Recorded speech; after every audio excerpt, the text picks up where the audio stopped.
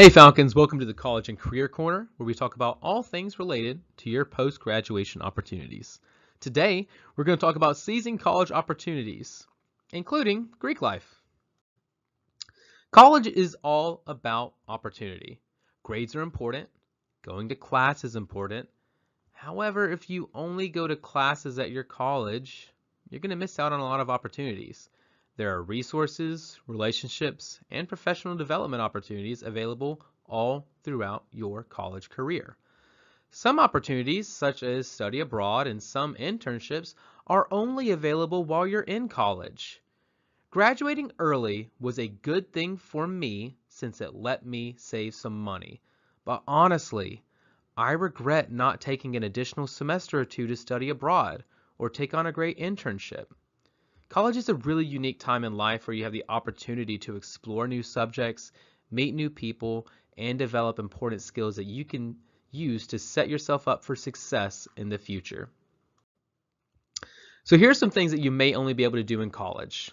First, taking classes in a wide range of subjects. Colleges usually provide you the opportunity to take classes in subjects that you may not have had access to in high school. These can sometimes help you discover new interests and passions that you may not have known that you even had. Another big area is participating in research. Colleges often have great research opportunities available to students, and they usually allow them to work alongside professors and graduate students to conduct research in their fields of interest. And if it ends up being published, those students are usually mentioned in empirically reviewed, excellent scientific journals that can go really far for your future, both in grad school and in the professional world. You can also join clubs and organizations. Colleges have a wide range of clubs and organizations that allow you to explore your interests and develop new skills while meeting new people. Greek life, or fraternities and sororities, are well-known organizations that many students enjoy participating in throughout and after college. Study abroad is another really great opportunity. A lot of colleges offer study abroad programs, and they usually allow you to travel to a different country and immerse yourself in a new culture while earning academic credit. You also have the opportunity to attend special lectures and events. Colleges often bring in guest speakers and host events that are open to students, providing opportunities to learn from some experts in fields that you may not meet in any other capacity. You can also use college to build a network. This is incredibly important. College provides you the opportunity to meet and connect with a diverse group of people who may end up becoming valuable contacts in the future. I still communicate with a lot of my college associates, with a lot of my professors, and they've oftentimes been my references for future jobs and grad school. Overall, college offers a wide range of unique opportunities that can help you grow both personally and professionally.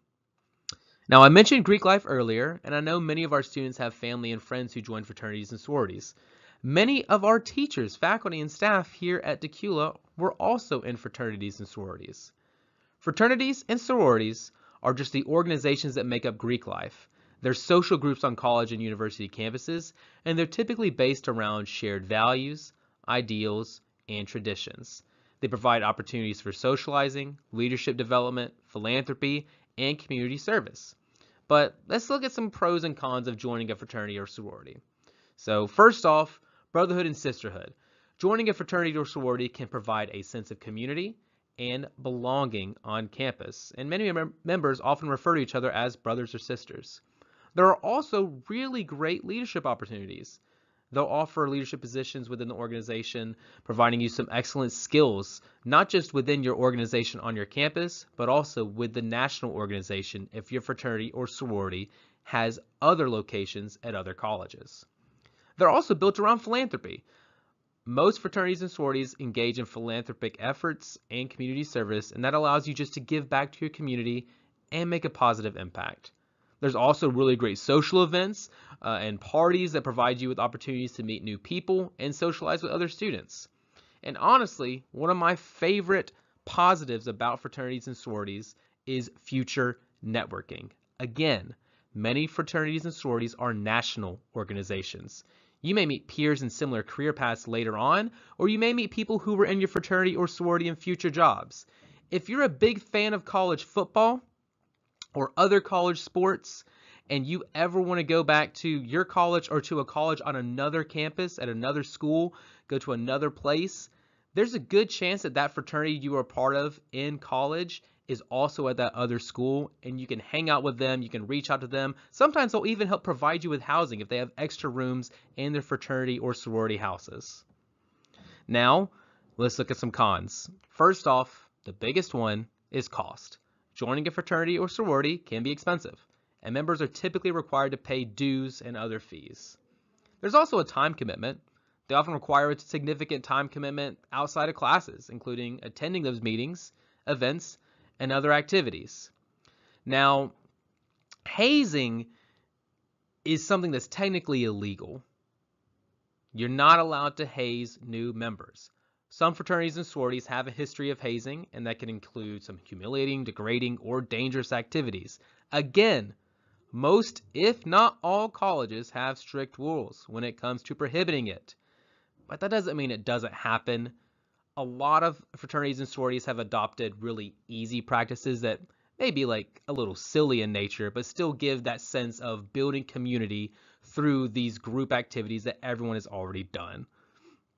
And finally, another con would just be exclusivity.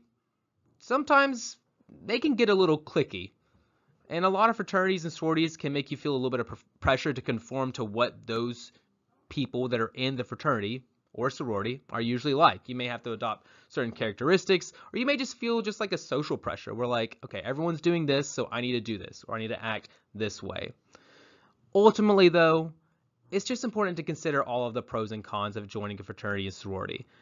I say these pros and cons. This is just a really, really general list.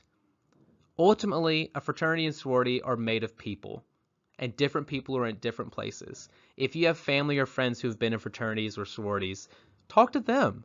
Get an idea from them about what their experience was like. Would they do it again? Would they recommend it for you? Because that's a lot better way to figure out, should you do this, right? If you're concerned or if you're passionate about a specific type of philanthropy or community service, join a fraternity or sorority that offers opportunities with those organizations. Finally, if you have any questions for me about getting involved during college, like always, you can book an appointment with me through eClass. Have a great day, and go Falcons!